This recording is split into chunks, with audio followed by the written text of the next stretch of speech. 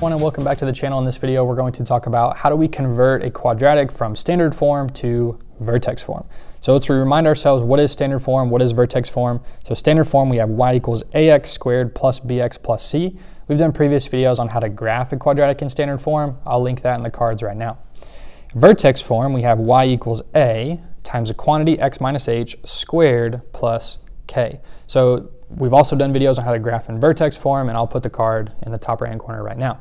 So there's benefits to both of these forms, and we're just going to go through and talk about how we can use the completing the square method to go from standard form to vertex form. So we have two different examples that we want to look at. One would be a parabola that opens up, like on example 1, and example 2 is a parabola that opens down. Okay, so let's look at example 1. The first thing we want to do is make sure that we are preparing our equation for completing the square. So to do that, we need to have x squared plus bx by itself. So in this case, I want to subtract 5 from both sides so that now we have y minus 5 equals x squared plus 8x, right? So now we've prepared our equation so that we can complete the square on the right side with x squared plus 8x. So now to complete the square, we're going to say y minus 5, and I'm going to leave a little bit of space here, and then I'm going to write equals. Because remember, with completing the square, and I'll link the card to the completing the square video right now, we can't just go about adding whatever we want, right? It's an equation, we have to keep it balanced. So if I add something to one side of the equation, we also have to add it to the other side. So here's what that's going to look like.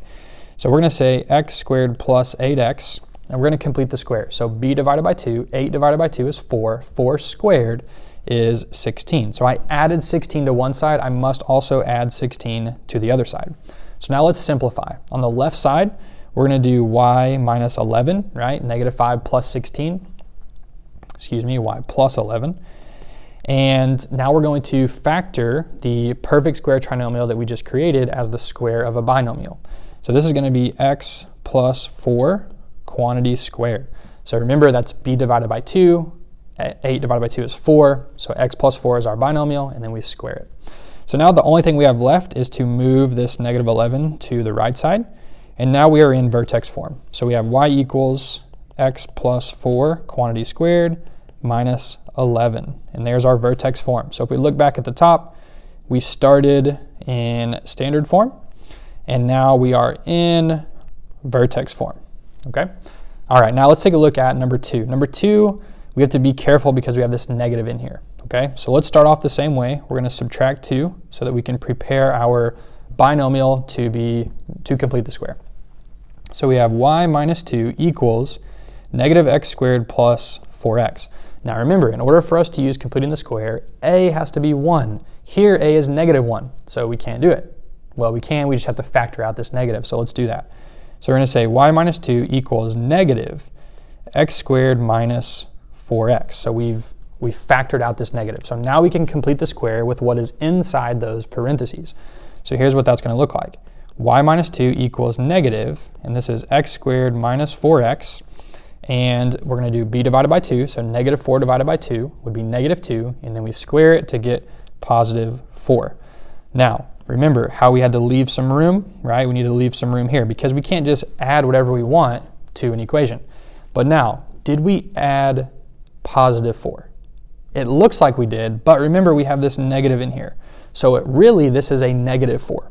So what we need to do is subtract 4 from the left side because really we added a negative 4 to the right side. Okay, so that's the difference when we're working with an a value that's negative. We got to be careful there. So now we can simplify. We're going to say y minus 6 equals negative. And now we can factor our perfect square trinomial as the square of a binomial, and we just leave that negative sign on the outside.